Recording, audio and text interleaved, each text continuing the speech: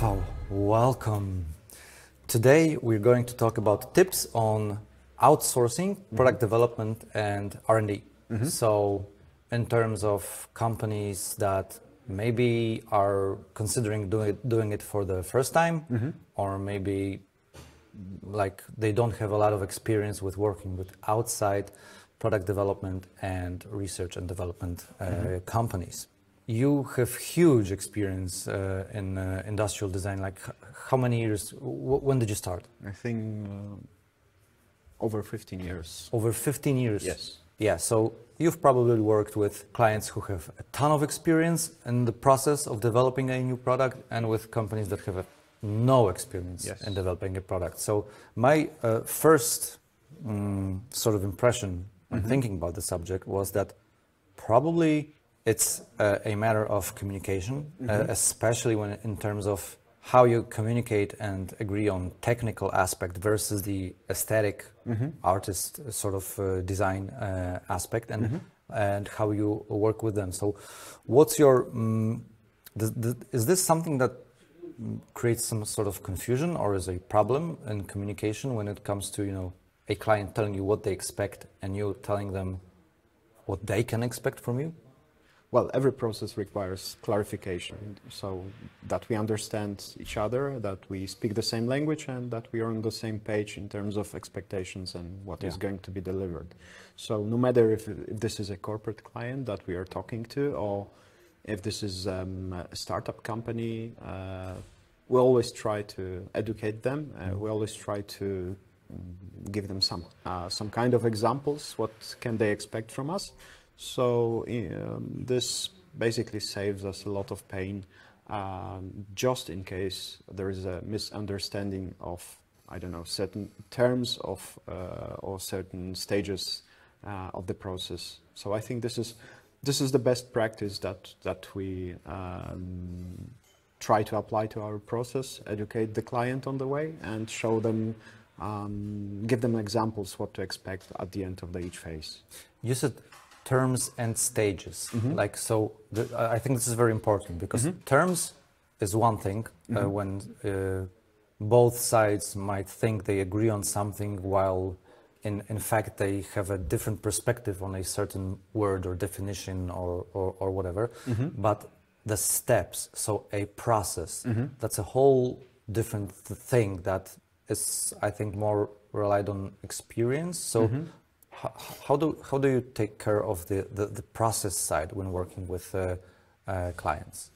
So I would say good practice is working according to certain stages that we developed. So every project is split into 6 stages, and I think this is the easiest way for us to apply those stages to our clients' needs or requirements. So because different clients come with different expectations. Some want the full package, let's say, so starting with the initial conceptual design or even research phase, and with the manufactured product. And some come just for, I don't know, one stage, for instance, just conceptual design without handling the mechanical design, because this is something that they can do on their own. So we do apply, let's say, a process which is split into various stages of the, for the project, and if necessary, we just execute one of those stages depending on the actual scope of work. So sort of adjust to the client or adjust to the project. That's right. So this process, is it, because I imagine it's very helpful when a company with no experience in developing a new product comes to you and says, hey, we're a startup company, our team, this is something new for our team also, not just for the company, and you know, you show them the industrial design process, the 6 stages, and it's a help for them. But what if an experienced client comes to you? So, for example, someone from an NPD department in a large corporation who is simply understaffed and needs something out on the market or inside the company quickly and asks you for your help, does he also need to work within that process? Is it something he might think that is totally different to a workflow that he is used to? So I don't think it depends on the, let's say, client size, because even larger corporate clients might have zero experience with introducing new products to a market. So I would say this depends on actual experience of the staff members on the client side. Yeah. But we're flexible, so we can adjust our, let's say, process if they have some very specific requirements as for that. But from my experience, I would say that our process divided into those stages pretty much reflects on some standard, let's say, which functions among different companies. So there is a pretty good understanding among those clients who do have experience with designing products. And I would say I don't remember any specific project which with such clients that could be problematic in that regard. Okay. What about the other way around? Let's say that there's this experienced engineer who has his own team, and he might be afraid that our process will not live up to his or her standards. So you said that the Mindsailors design process is somewhat similar to like standards that are globally in the industry. So if a client would expect you to change it in some way, to adapt it more to their workflow, is that possible? Yes, it is possible. And I think if there are some, let's say, trust issues that whether we will be able to deliver specific types of I don't know, files or a quality of solids modeled, then there are various ways to handle this. And there were projects which were overviewed by a senior engineer from our client's side, and obviously he was able to verify and accept our work. So I would say there are no issues on our side to be transparent in terms of what we do, and to also adjust to our clients' needs. Because if they want to overview our work, then certainly we can show them what we are currently doing. They can review the work, they can send their remarks, and of course, if there are any changes required, then sure, we will do this. Yeah, I remember when we were preparing to have this talk, you mentioned something like that this industrial design process that we use, it's meant to sort of manage clients' expectations. Could you expand on that? I think it's based basically on most frequent requests from our clients, because I would say some clients come and they expect only conceptual design from us. So obviously this is something which every industrial design studio does, and this is the basic work that we do. But of course, there are different clients who come to us, and they do not know exactly what they want to do. They have just some ideas about their product, but this is not specific enough to start the project yet. And this is also something which we can help them with. By executing a research phase, or digging deeper on the subject matter in order to come up with this project specification or a good product brief, which is not always something that we receive from our client. So Then we have also clients who come to us and they already have a conceptual model, but they are not able to move to the next stage, which is preparing this model for manufacturing or executing a mechanical design.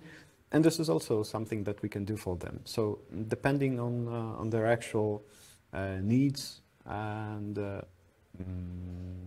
most frequent requests that we got from our clients, our process basically reflects those stages or those most frequent requests from our clients to handle their projects on various stages of their life cycle. Yeah, my perspective on the on our process of design is that it also manages a client's expectations in the way that when a client with no experience comes in and says they have an idea and they want us to do a shelf-ready product in 6 months, then the process, when you lay it out to the client, it makes him better aware of how the whole process works, why it needs some time, each stage, and what they can expect at the end. So that's how I understand also managing the client's expectations. Would that be? Yes, that's also correct, because you're absolutely right about the clients who come to us and have a very vague idea on the time frame of designing a hardware product. And this is also something that we have to do, because if we see a client who comes to us and he wants a shelf-ready product in 6 months, this is something, well, maybe not totally impossible, but highly unrealistic, because depending... Well, it's probably possible when the problem is so simple and so easy that you don't even need a design studio for it. That's right. So, but if we're talking about, I don't know, consumer electronic, any type of product, so even considering the tooling phase and design process and testing and reviewing this is possible, but I would say you would have to have a team that you trust on every stage, and a manufacturer who is just waiting for your project to execute, and only then. But other than that, that's quite unrealistic. Sounds like the holy grail. Yes, and so we have to educate our clients, and we have to show them that specific stages need to take some time, and also... And there's a reason for that. There's not. That's right. It's not just that you constantly work for 3, 4, 6 weeks. Yes. You need to review, research, test. And also something which our clients tend to forget, they also need time to review and to rethink things that they receive from us. So on their side. That's right. They often forget about this, and sometimes it takes weeks for our client to I don't know, to review our work and to come up with some feedback. And well, it definitely influences the time frame of the project as well. Yeah, okay. So what would be the scenarios usually when a client that has internal capabilities of doing product development and R&D, but still they come to us? What may be a good reason to reach out to a company like ours? I see a few different reasons, because historically I can point those clients and the reasons that they came to us. Definitely one of the reasons is that they do have engineering staff or hardware engineers, but they lack aesthetic designers for their products. So this is something that I would say is a very frequent reason for corporate clients who can handle mechanical design on their own, who can handle hardware, in terms of electronics, but they do not have staff members in their team responsible for aesthetic design. Yeah, that's actually, I often heard that when talking with companies, with people from companies at some different trade fairs when it comes to industrial machinery. Because often an engineer that designed a machine also that does the aesthetics design of the exterior. And it usually leads to the case where the company is seeking out for someone who might do a better job. Yeah, definitely. This is definitely the case, and usually our clients see the need because they see the limitation of their staff. That simply, well, they can design a great working machinery, but the aesthetic part is still... Yeah, it's a different cup of tea, right? That's right, and requires a different skill set, and that's why they come to us for that purpose. Well, but that's not the only way, I guess. An internal team could be limited. If you have an internal team, it might be simply, I don't know, overbooked. That's right, and this is the second reason, because we also do have clients that need, they run their own internal projects and have no means to simply handle another project, and this is where we can assist them as well. And if they have a project which they can outsource, then we can handle such project autonomically and just deliver them something which they expect from us. So that's definitely another, I would say, reason for reaching out to an external design studio. And on the same subject, even if, for instance, even if we had clients which had internal designers for the specific product. Yeah. But imagine if you're working for such company and do the same type of work for, I don't know, 5 years, yeah, for 5 instance, years. and you're designing only the same type of product. Yeah, so this you is sort of become biased or Yes. narrow-visioned. That's right. You can, you no longer look beyond what has been done, and your work is basically influenced by your experience and your past designs, maybe. So in order not to eat your own tail, this is something that's, I don't know, a client wants to, bring fresh blood, let's say, to the team, and a fresh view. Yeah, that's right. And this is also something which we can assist them. I totally understand it. I remember talking to a guy once. He was a 3D graphics designer. And he worked in a company that was producing insulation. And he did product visualizations for them. So he said he's the master of insulation 3D renders, because that's all that he ever did. Like all types of wool, different structures, different densities, but nothing else. And very narrow scope of expertise. It kills your creativity sure. Pretty soon, I can imagine, but it also at some point starts to narrow your perspective, because you're unable to think out of the box, because all the time you're in this one specific box, right? Yeah, and you're simply I don't know, maybe becoming lazy, or this is also, you can get burned out. You lose your motivation. That's right. Yeah. By doing the same type of work.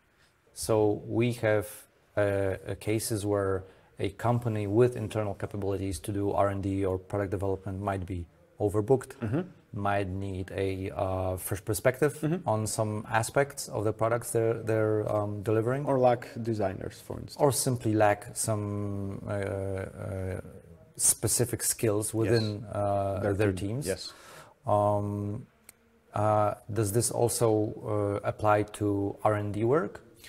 Yes, because Industrial Design Studio not only develops products, but we also do researches that's why it's called research and development. Yeah. And this is also something which we specialize in. And some projects are just focused on that. So doing research for our clients and delivering them with some kind of reports, tests, possible technical feasibility studies. So basically, we come up with analysis on whether something is possible to execute. What might be the general cost of such project, and this is something that we also do. But there were also projects which focused on solving a specific problem during a research. For instance, finding a technology feasible for manufacturing a specific thing. Yeah.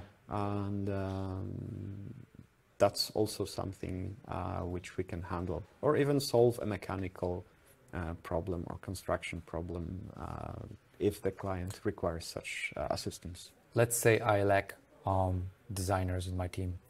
I have engineers who are really good engineers, but they maybe lack the aesthetic sort of feel. Convince me why it's a good idea to like hire a team, a whole, sort of studio, instead of going with a freelancer, for example, with a single person who is also experienced in its field. So we've had many clients who used freelancers for the aesthetic designs, and they end up with, well, not always, but occasionally they end up with projects which are not possible to execute, because what a freelancer might lack, beyond of course his aesthetic skills, if he has any, he or she, then it's the expertise on actual manufacturing of the product, or even the mechanical design, or any other type of further stage of the project which he's not likely to participate in. So when you come to a design studio, you have some expectations that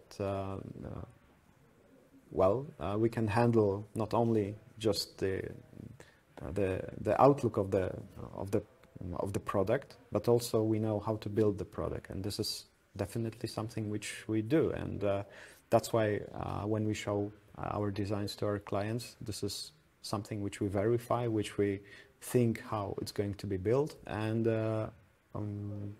I would say that choosing an industrial design studio over a freelancer is definitely a safer option, unless of course you're considering the risk that you might end up with something, well, pretty looking, but not likely to be executed, or very let's say, dangerous in terms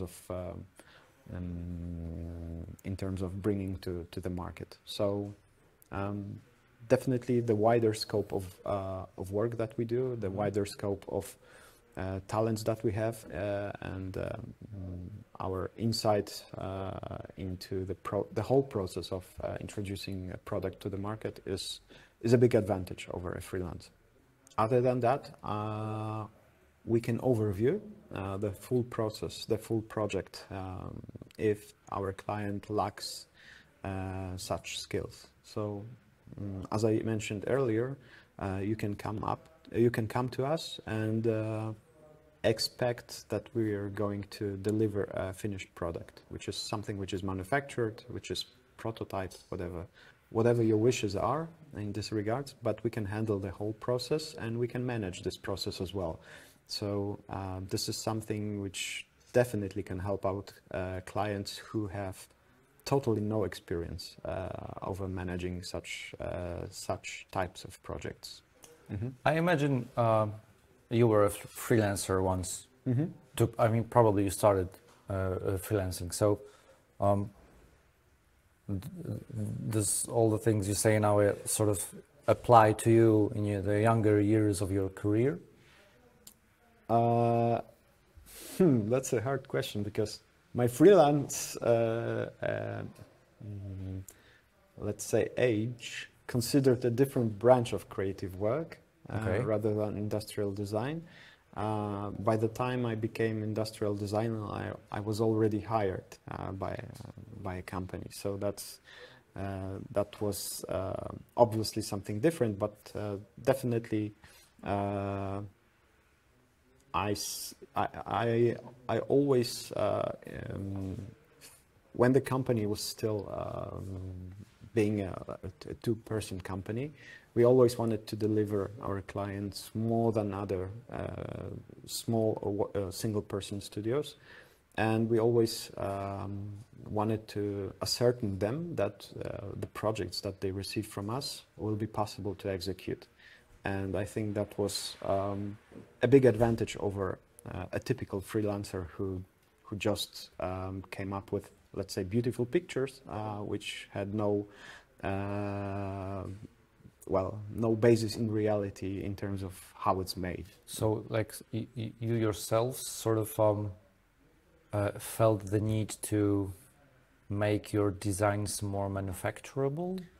Yes, more possible, more realistic in terms of actual manufacturing processes. And I would say this is a big advantage over something which cannot be executed, or simply if a designer has no experience in manufacturing and delivers a product which is totally unrealistic or well, technically not possible to do. I do remember certain projects that we received from our clients. They came up to us with attractive conceptual models, and upon analyzing them, it turned out that one project that I have in mind was, I think, had 15 parts, I think, and out of those 15 separate parts, only one was manufacturable. So, okay. So that basically gave us a pretty good idea what has to be done, and we had to, well... That means a total overhaul, a whole yes, redesign. We did our best to keep the original outlook okay. on how the project looked, but definitely there were changes were needed, and that was not an easy task. Yeah, so coming back to managing clients' expectations, you said that, for example, a client came to you with a design which turned out to be impossible to manufacture. So you basically needed to redesign it. I'm sure it changed the design in general, however hard you tried to keep it. Yes.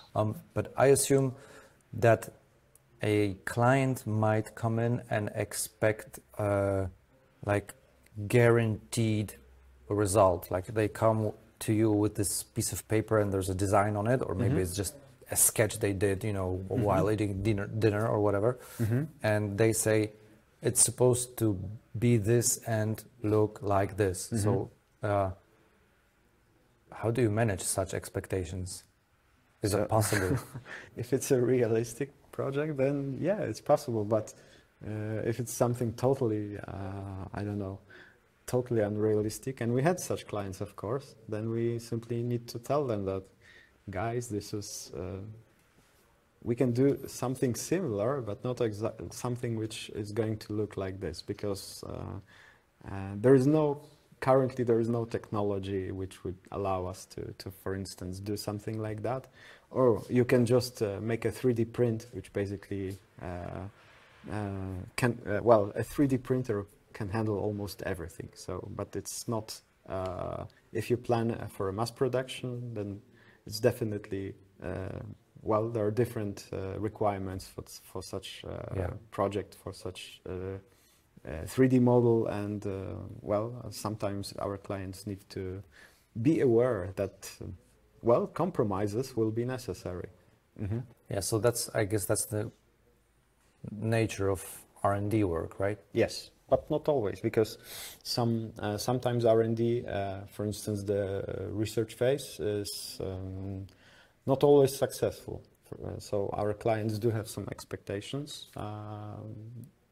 Let me give you an example, because I think it's going to be the easiest way to illustrate. We did have a research project which required from us finding a specific technology for doing a medical device placed inside a human body. And the issue was that our clients wanted to do actual testing on live subjects, medical tests, but they needed to find a technology which would allow them prototyping the devices, and also a technology which could be used on later stages for actual manufacturing, definitely a larger series of those devices.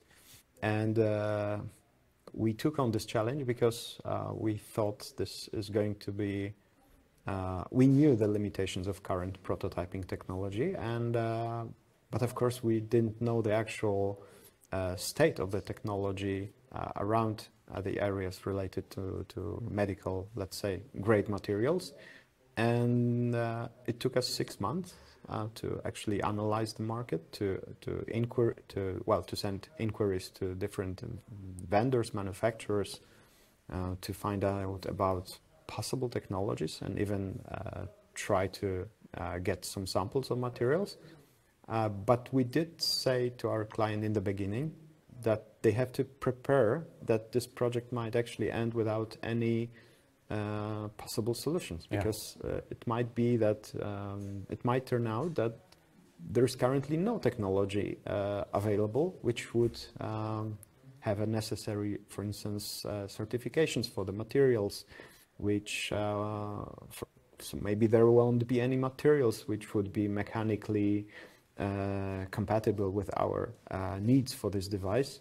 So they were, we made sure that they are aware that such process might end without, let's say, success, or without any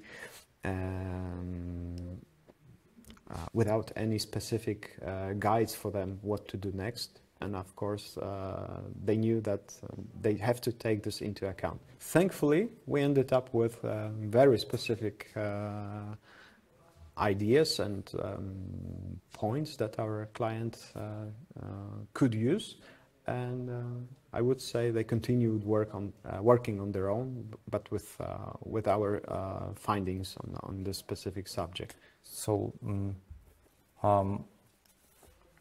I assume that if someone, this is in the case of a company or a person who does not have R&D or industrial design capabilities internally, but it's important to understand that for such a person that the R&D process, or even probably the design process, is not something that guarantees a result they have imagined. So sometimes you can verify that something is not possible to do, and that's also a positive result of a of an R&D process.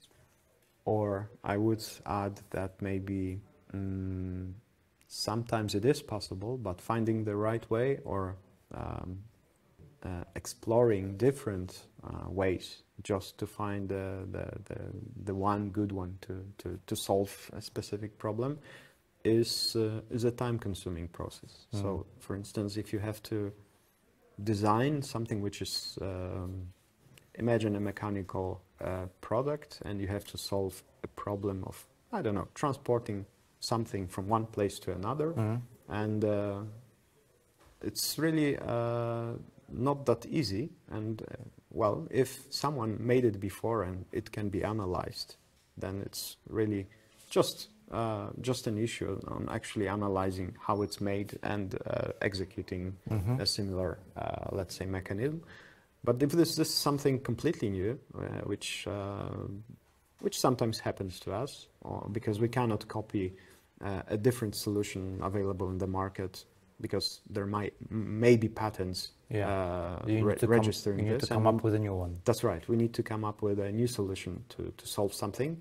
Then this is a very challenging process, because we come up with different ideas, and those ideas have to be verified. And of course, the verification process is not that easy, because not only you have to imagine how this device is going to work, you have to make some assumptions, you have to make some calculations, make actual design, and execute a prototype, analyze it, and maybe it turns out that it doesn't work, and you have to rethink the whole process, go back to the, let's say, drawing board, and start again, often from the scratch. And yeah, some clients need to be aware that, especially when they come to us with challenging projects, with mechanical challenges or constructional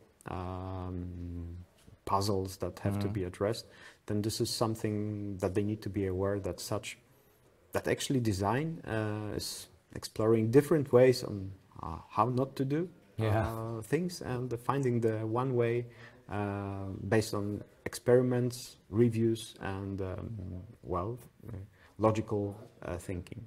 When someone is faced with, I don't know, the situation that either they have no idea how to introduce a new product to the market, or they have an idea and they even have a team for that, but they're overbooked, or maybe too specialized in some niche element of the whole product, and they decide they need to reach out to an outside company, to an industrial design studio like ours.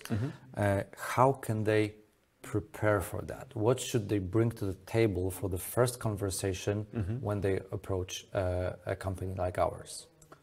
So they should bring as much information as they can, because the better input on their side is, then the better understanding we have on actual product, on actual scope, and actual problem to solve.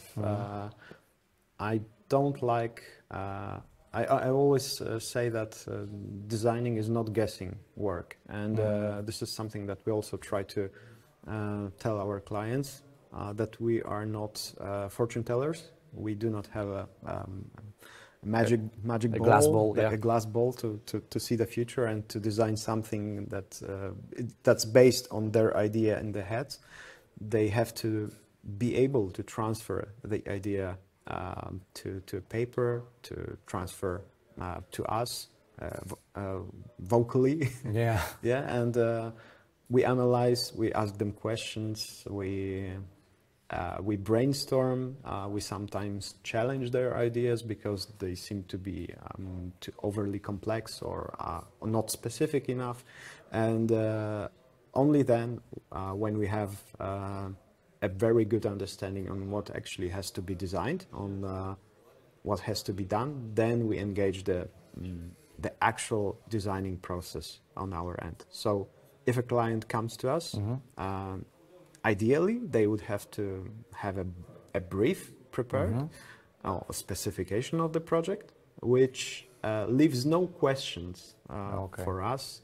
And that's, like, I would say, a perfect case. Yeah, but come on, that's what I want to say. Yeah. I think that's impossible, right? To leave no questions. Yeah, there are always questions, and that's basically our job, to ask those questions, to ask them as long as we get the final answer. So what? I imagine a client should know, except for the general idea of the product, they should be able to specifically describe the functions, or maybe the look, or dimensions, maybe materials. Imagine, I would sum this up in one simple sentence. Imagine that you describe your product to a person who never saw a similar device, who never touched a similar device, and based on your description, this person has to imagine how it will work, how it will function, and what it might look like.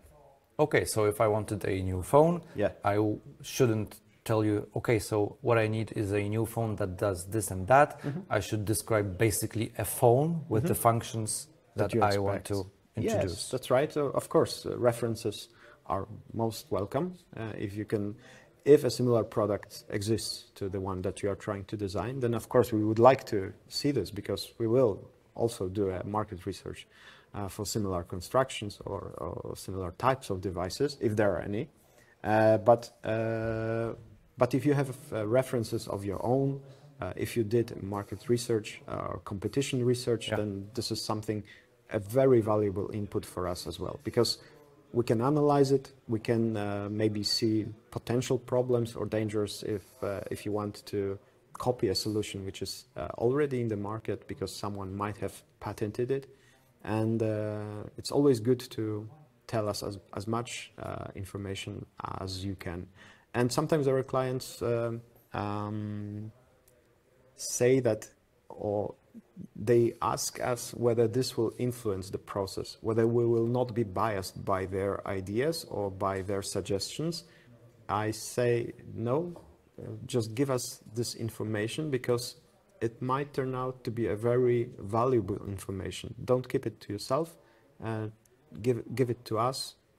We are not copycats to mindlessly copy something and apply it to a new product. This is not how a design studio works. And of course, every piece of information is welcome. And if they don't want to share it with us for a good reason, then of course we also need to know this, because it might help us in the process. Okay. If I decide that I need help with a project,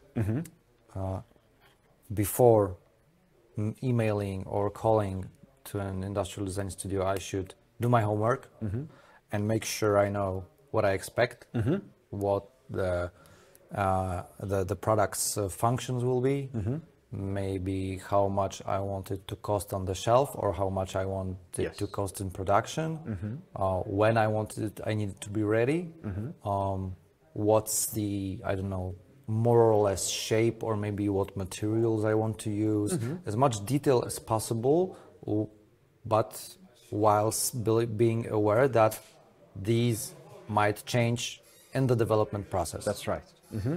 Okay.